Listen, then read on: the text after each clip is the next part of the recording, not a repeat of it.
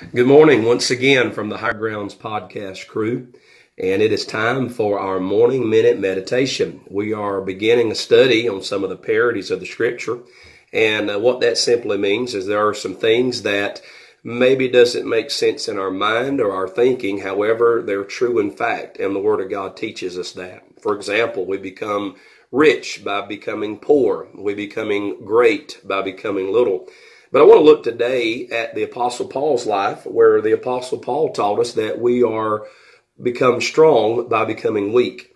Now, the Apostle Paul in 2 Corinthians 12 had this to say after telling us about all of his battles, about the shipwrecks and about being stoned and on, besides those things that carry the ministry. He talked about the thorn in the flesh, and we're not going to get into what we may think that was. However, he ends that with a great statement about the Christian life. Here's what he said about that specific thorn. He said, "Therefore I take pleasure in infirmities and reproaches, in necessities and persecutions, in distresses for Christ's sake." He knew why he was suffering them. "For when I am weak, then I am strong." Now, the weakness here isn't talking about being a weak Christian. The weakness here is not talking about being weak in the faith. But the weakness here is talking about where we rely less on ourselves and we rely more on the Lord.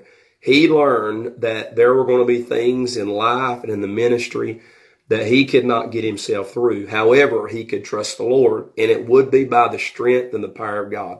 Can I encourage you today, if it seems like you're battling and not getting anywhere, let's try not depending so much on self and depending so much more on the Lord. Until next time, God bless. Have a great day.